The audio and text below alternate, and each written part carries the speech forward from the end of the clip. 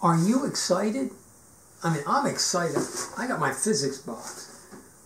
This is a big day. I mean, this is like better than a birthday. Of course, at my age, almost every day is better than a birthday.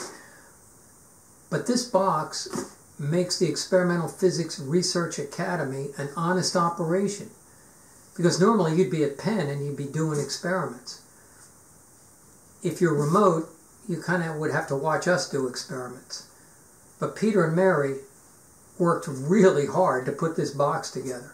And it gives us a program that is, you know, going to be an experimental program. And I'm really excited about it. And I'm very grateful to them for the work they did. The centerpiece of this box is this iOLab's data collector. This is a really neat box. At Penn, we use the Vernier Logger Pro system, which you may be familiar with from your own schools. And it's got all sorts of data collectors and a separate box they plug into. All of that is in this one box, which is a tremendously flexible device. So this will record motion, acceleration, sound, electricity, light, temperature. We can do practically all the physics we could do at Penn with this. The only drawback in our mind is that the software is as young as the device. It has not been developed as well as the Logger Pro software that comes with the rest of the Vernier stuff we use in our labs. We like that Logger Pro software a lot. It's intuitive and it's powerful. And if we could get the data from this box into the Logger Pro software, we would have a system that gives us almost all the power we would have in Penn's labs. Well, it turns out we can. Any decent spreadsheet can send and receive data in the form of a CSV file, which is a comma-separated variable file.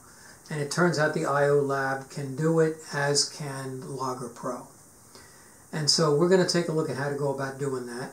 So I'm going to open up my iOLab software, and it tells me that I have already plugged in my dongle, and it says that my remote is on.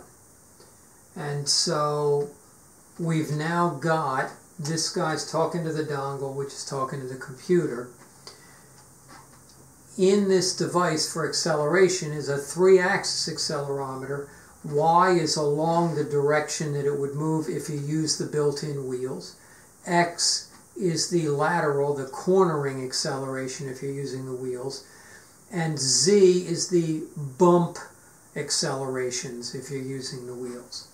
So we'll tell it, and this is about the quickest and easiest sensor. We just want to collect data right now. So I'm going to say, give me acceleration data. It opens a graph.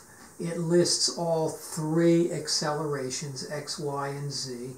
And if I hit record, as I wiggle it around, it says all 3 accelerometers are experiencing some shaking and bouncing. And after I run out of time on the 20-second axis, it gives me a new axis. But then when I stop it, it stitches it all together, and I have my whole operation. So that's really all I need to do with this right now. I've collected data. The question is, how do I transfer that? If you take a look down here in the lower left, there is a gear wheel that lets you change the axis settings. But then there's a box with an arrow, and if you click it, you get a toolbar along the bottom edge of the graph. There's some smoothing and FFT options which you can read about. We want to export to CSV. So we click that. And we get this wonderful green box up here. So we click the export to CSV, and we get a green box in the upper corner that says that the iOLab's software has created a file in my documents folder, in a folder labeled iOLab work file. So it will be under I in my Documents folder, and it's going to be an export folder in that with acceleration data from this experiment. So there is now a CSV file. The next step is to open Logger Pro, which I have previously installed on my computer. When I open it, it's a blank form. It says no device connected because we don't have the Logger Pro hardware plugged in. But we can put data in manually, or we could export, or we could import a CSV file. And we do that by going to the toolbar when Logger Pro is open, and the first thing on the toolbar after Logger Pro is File. I click that, get a drop-down menu, and go down to Import From, and then another drop-down menu, CSV. Go up a bit. So here's my Documents folder, and lo and behold, alphabetically under I is the iOLab work files. I open that, and I have a bunch of stuff. It's a complicated file or folder. I want the export folder, and I open it, and I have my acceleration data. And so I can open that data, and I get a very unsatisfying graph.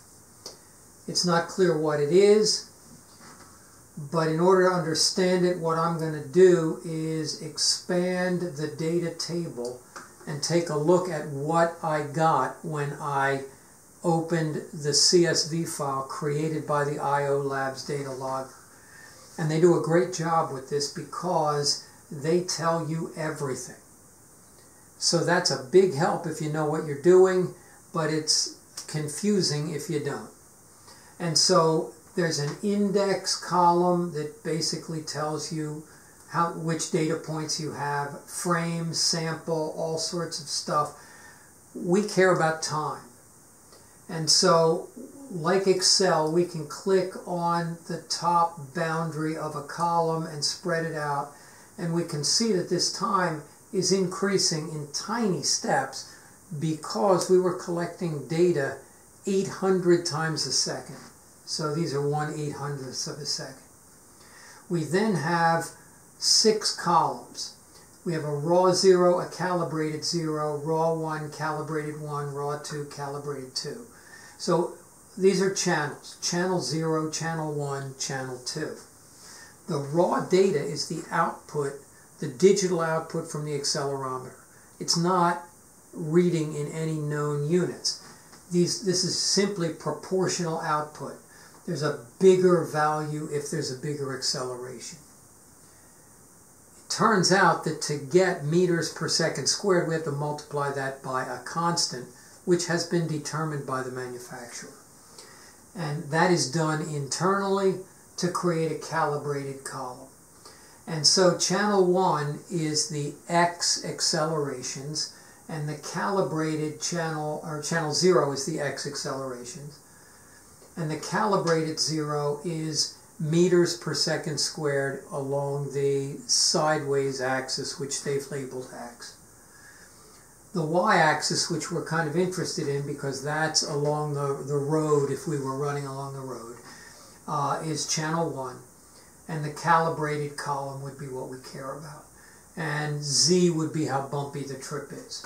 So now that we know what we've got, let's get rid of that and go back to the graph. And we notice that the graph is not listing what we want. You should always look at the labels of the vertical and horizontal axis, and if you're making the graph, you should always label them clearly so that somebody who cares about the graph can see what they're reading.